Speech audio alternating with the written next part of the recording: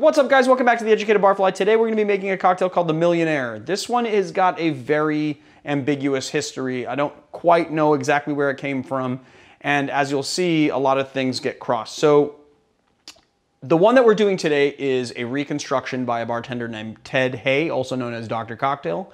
We're doing the reconstructed version because the original version that he took this from, which was from a book called How and When by Gerald F. and Hyman Gale, which was published in 1937, was just a bit too sweet.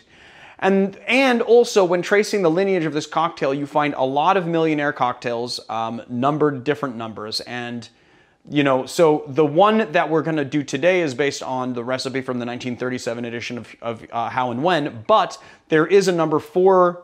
There is a Millionaire number 4, which was published in the Savoy cocktail book by Harry Craddock in 1930.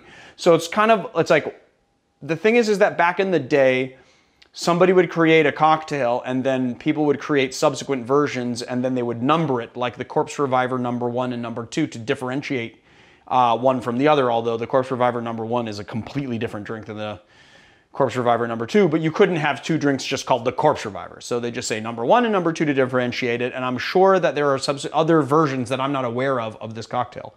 That said, the reconstructed version is a lot better than the original version.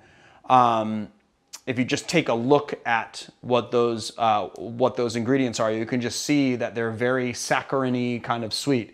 And so what Ted Haigh did was just to sort of kind of dial in the ingredients and then also like sub some stuff out and just make like a good, very well balanced drink. So let's get into it. First thing we're gonna do is 1 ounce of lime juice.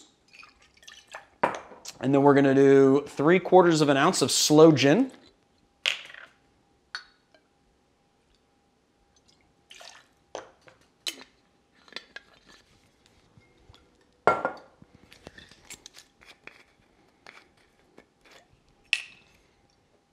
Three-quarters of an ounce of apricot brandy or apricot liqueur.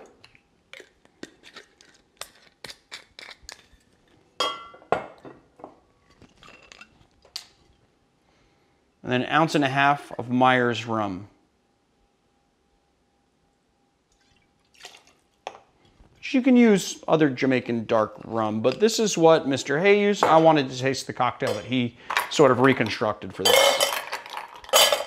Add our ice to our tin, lock our tin, give it a nice hard shake.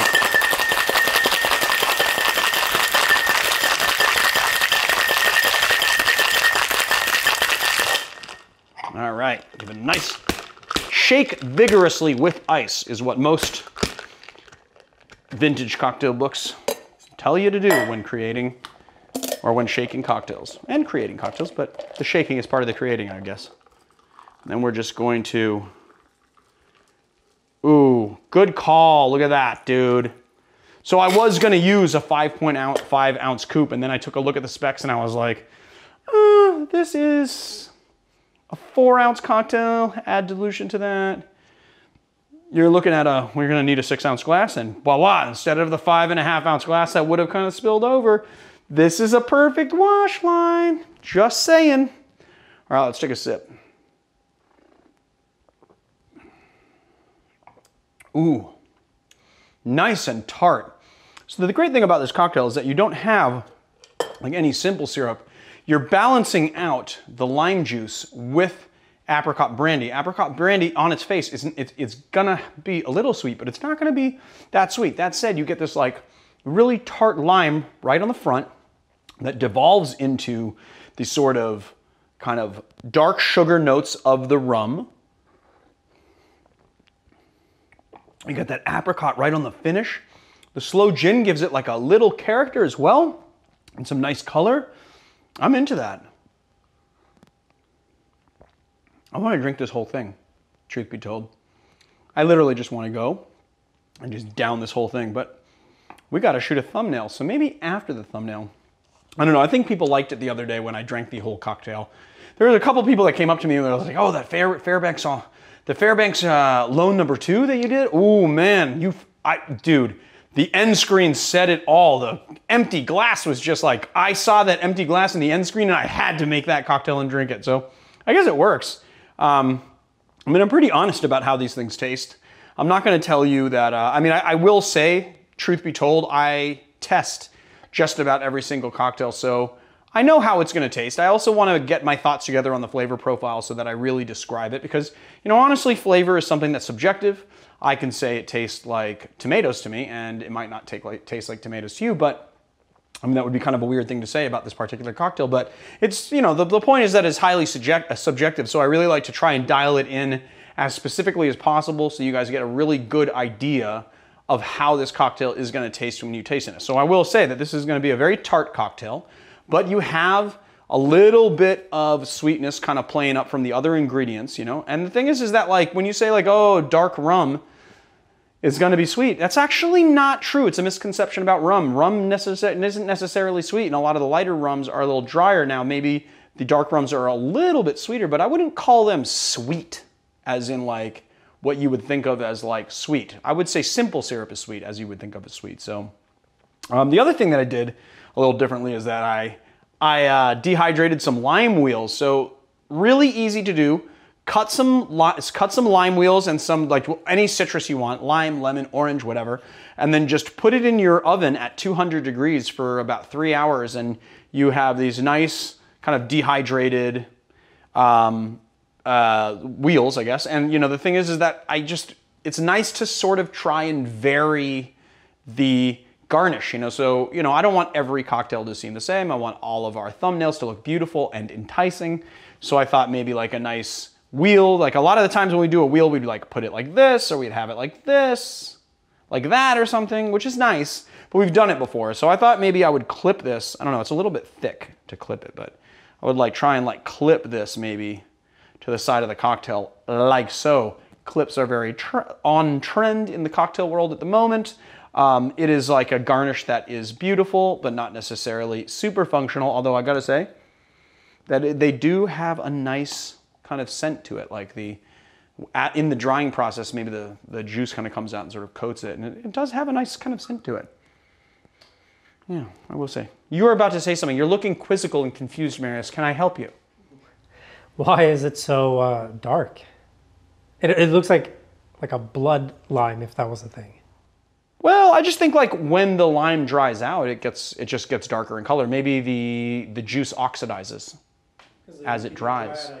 I mean, I did some oranges. Oranges turn kind of dark on the inside as well. But here's the thing. I can't tell you. Maybe we can ask Dave Arnold about the science behind why a lime turns brown when you dry it. I just dried it. All I did is sliced it up, put it on a like a wire rack inside the oven. I put it to 200 degrees, and I just let it do that for 3 hours. I just sat there for 3 hours, and I kind of monitored it to see it as it went. I bet you if you did less time, it would be less brown. But I mean, I like it. I think it's it's like a really nice sort of garnish that you don't see a ton, you know. But I kind of feel like we've done everything garnish-wise. I think you know what we need to do. This is what I think we need to do, all right? I said it here first, guys. I think we need to do a video with the garnish guy on Instagram, Josue Romero. We need to do a thing with him. We need to do a Sporting Life episode where we do like upping your garnish game with the garnish guy. I think that would be a good video. People would really get into it. Hey guys, if you want that video, comment below. See how many people you guys actually want to. This guy, you check him out on Instagram at the garnish guy. He does incredible garnishes, and his cocktail photography game is on fleek. Did I use that right? On fleek? You don't see? You're just as hip as I am. Well, I can say it's on point, right? I don't know. I'm trying to use like more, I don't know, young slang so that, you know, people don't notice the gray hairs and stuff. All right, guys. Well, I guess that's it. Here you are, the Millionaire Cocktail. I think you guys could listen to us bullshit all day and all night, but we are not going to put you through that. If you like our channel, please hit like and subscribe. And if you want to check us out on Patreon, we've got some very awesome, less rambly stuff going on there. Totally exclusive to Patreon, patreon.com/theeducatedbarfly. Press like, hit subscribe, that really helps us out, and then hit the bell icon so you get notified. I want to see those notification, I want to see everyone who's subscribed hit that notification, that bell icon. I want to see that metric go up, guys, all right? It's on you guys. If you get irritated about the bell and being notified, then, you know, Okay, I understand. But do it if you don't feel any one way about it, do it. And if you want to do it, definitely do it. I will see you guys next time.